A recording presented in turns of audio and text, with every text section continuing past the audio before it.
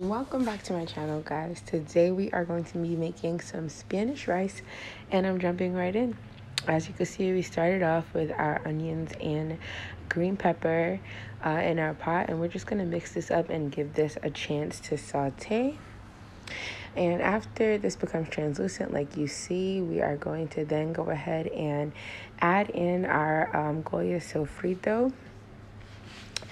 All right, now that's a tomato-based sauce, and we're just going to go ahead and mix that up. And once we have our sofrito in there, that's when we'll go ahead and add in about a tablespoon of minced garlic. You don't want to add it in before because it will burn.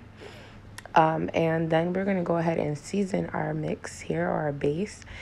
So we have a packet of Sazon. I'm using some Knorr Chicken seasoning, some crushed red pepper flakes, and I'll also add in some black pepper here. All right, and then we're going to go ahead and get that mixed up. It's going to be like a base. This is a base you can use in stews, soups, rice. But today we make it some Spanish yellow rice, so I'm going to go ahead and mix that all up. And then we're going to give this a chance to saute.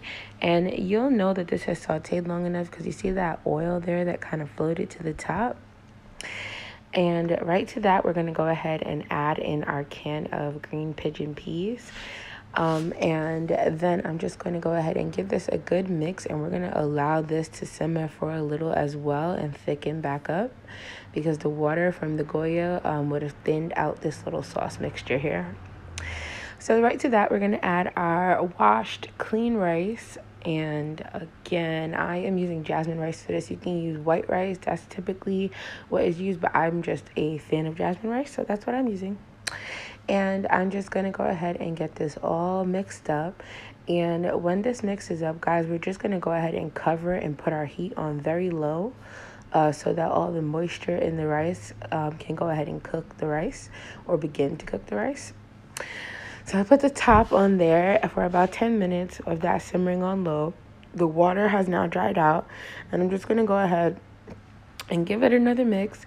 And after the mix, we're going to be adding some more moisture to our pot because our rice isn't cooked yet. We just wanted to allow all that flavor to go ahead and get soaked in. So now we're going to add here another couple cups of water. So you can see exactly what this rice looks like here. You can slowly add to your rice in the event that you aren't sure exactly how much to add. You want to have just a little bit more water than rice. And put the top on there and let that steam really low, guys. You do not want to have your fire up high. The key to this rice is patience. So you'll see after we took in that top off, our rice is steamed. And you see I'm just forking through there.